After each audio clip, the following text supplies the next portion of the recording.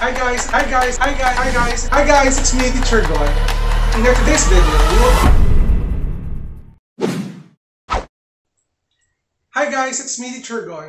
today's video, we will talk about factoring perfect square trinomials. So without further ado, let's do this topic. So let's say for example, I have an expression x squared plus 6x plus 9. The question here is that how can we factor out or find the factors of this given polynomial? Wherein, as you can see, this one is an example of trinomial. From our previous video, we tried to factor out binomials. So we have here x squared plus 6x plus 9. So for me, to factor this one, I will think of two numbers to multiply and their product is 9. And then when we add them, the answer is equal to 6. So if we have 9, so let me think of two numbers. We have 3 times 3, that is 9. And then 3 plus 3, that will give you 6. And also, I will try to find the factors of x squared, and that is x times x. So we can say that the factors of these numbers, of this expression, is simply x plus 3 times x plus 3. These are the factors. But to prove that this is the correct factors, or these are the correct factors, we need to do FOIL method and to check if this is their product.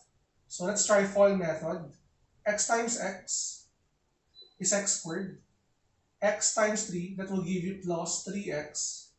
3 times x, that is also 3x. And then 3 times 3, that is plus 9. And then adding the two middle terms, this will give you x squared plus 6x plus 9. As you can see, our answer is correct.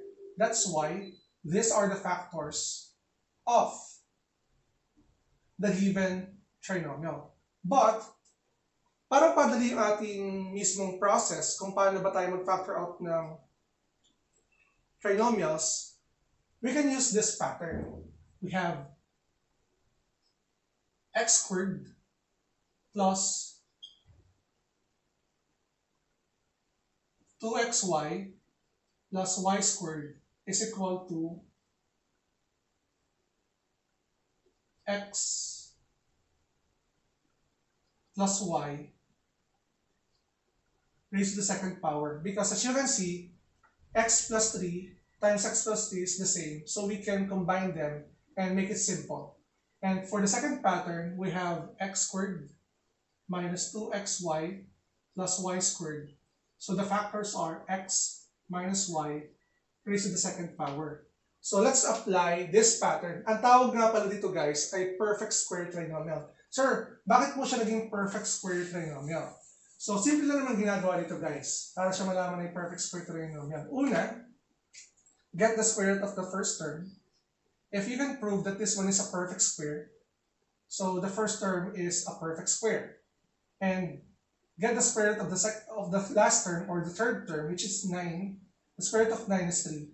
So since parehas silang perfect square, so we can say na ito ay isang perfect square trinomial. Pero, you need to check if kapag minultiply mo ba ito sa 2, ang lalabas ay itong coefficients na to. Okay? So, 3 times 2 is 6. So that's why this one will fall under perfect square trinomial. So, though meron tayong factors na dito, let's apply this pattern. Kung kaya ba natin, para ba ginagawa yung pattern na yan. So dito, to find the factors again of this expression, dito siya mag-fall. Sa first pattern natin, we have x squared plus 2xy plus y squared is equal to x plus y raised to the second power. First, get the square root of your first term, which is square root of x squared is x. And then get the square root of 9, which is 3. And then copy the operation of the middle term, plus, and then raise to the second power. This is the factor, or these are the factors of the given expression. Ganun lang siya kadali. And let me give you another example. Let me think of an example. Let's try x squared, okay, minus 10x plus 25. So before we start using these patterns, alamin muna natin if this one is a perfect square trinomial. So this one is a perfect square, yes. And this one is also perfect square. And ang square root ng 25 ay 5. So 5 times 5, that is 10. Okay, so perfect square trinomial to. Get the square root of your first term, which is x. Get the square root of your second term. Square root of 25 is 5. And then copy the sign of your middle term and then raise to the second power. That's it. Ito na yung factors natin. Ganun lang siya kadali, guys. Okay? So, let me give you another example para ma-challenge kayo or para mas lalo nyo maintindihan kung paano ba tayo nag-factor out ng perfect square trinomials. So, let me have this example.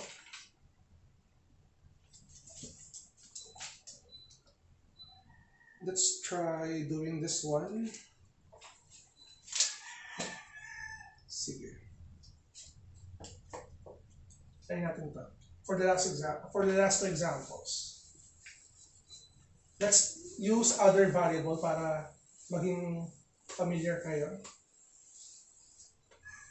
Let's try having b squared minus 16b plus 64.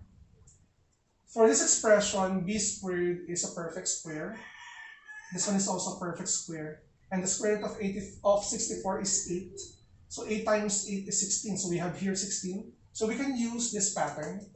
Okay. Get the square root of the first term. B squared, square root of b squared is b. And then for the square root of the third term, we have 8. And then copy.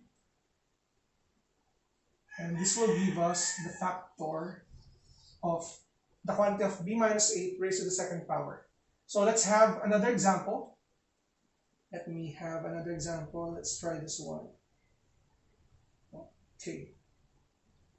We have x squared plus 4x plus 4. Okay. Sige. This one is a perfect square. This one is also a perfect square. Ang square root ng 4 ay 2.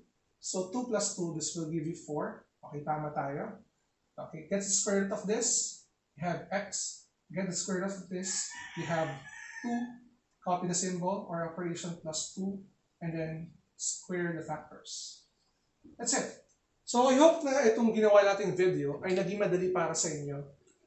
Para masundan nyo on how to factor perfect square trinomial. Kasi napaka-importante na marunong tayo mag-factor ng trinomials or ng given polynomial, lalo-lalo na kung tayo nag-aaral ng algebra. So if you're new to my channel, don't forget to like and subscribe at i-hit na rin yung bell button for you to be updated sa ating latest uploads. Again, it's me, Teacher Gon. Maraming salamat. Bye!